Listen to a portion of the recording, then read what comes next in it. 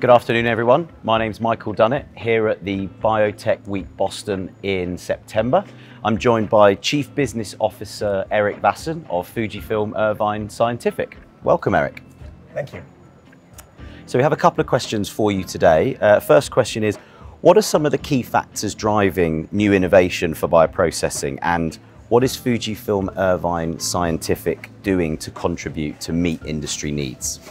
So cell culture media is a critical raw material for bioprocessing, and at FUJIFILM Irvine Scientific we define success if we are able to meet the key challenges of our customers.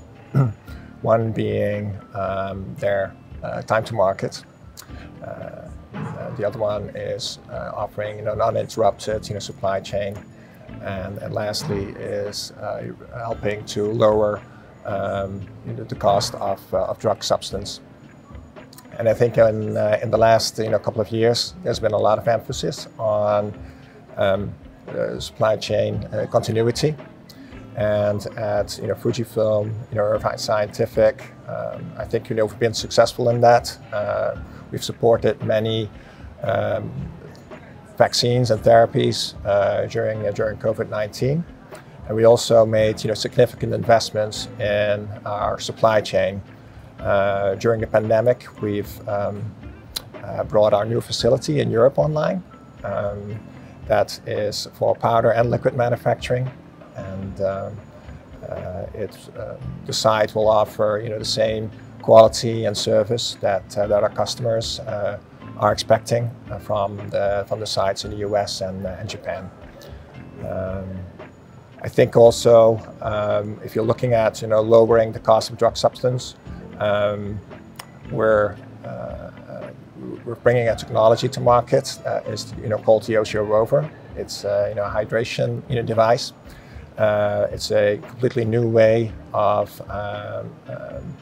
media prep and buffer prep, faster and more consistent media in a fully automated and closed system.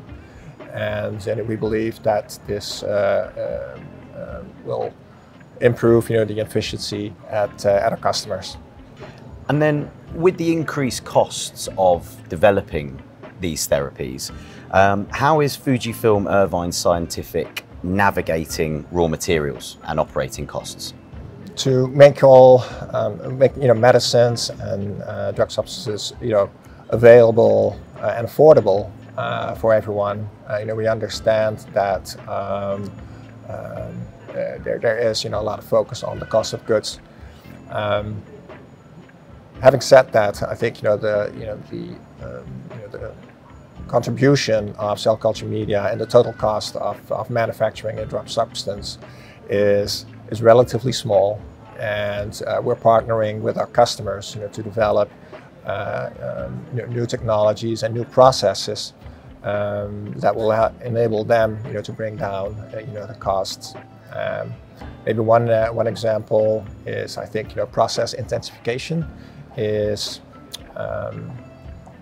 changing the way we make biological medicines.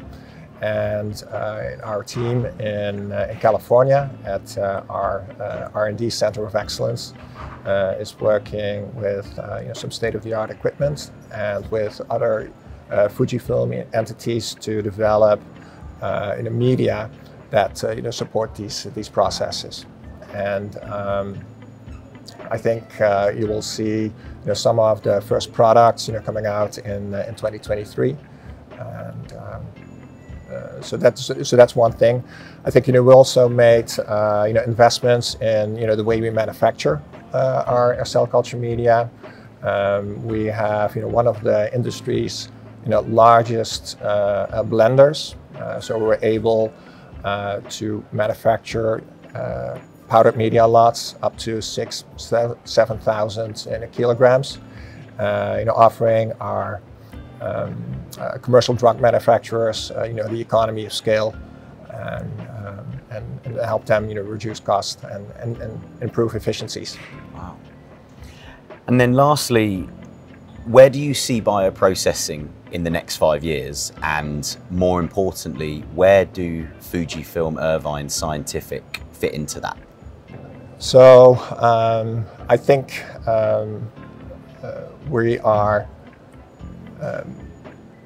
There's continued to be, double-digit growth in this industry. That's my expectation, and with that, there are going to be, continuous investments and new innovations that will, continue to shape this industry. Our FUJIFILM corporate is investing, a lot in digitization and in artificial intelligence, machine learning, also in sensor technology. And I think these are all important aspects of bioprocessing 4.0. And our R&D team is already applying artificial intelligence in their approach to cell culture media development. And it's our expectation that we'll be able to reduce a lot of the lab work and a lot of time, therefore, in developing media using artificial intelligence. Well, there you have it. Lots of exciting things going on at FUJIFILM Irvine Scientific. Erik, thank you very much for joining us. Thank you. You're welcome. Thank you.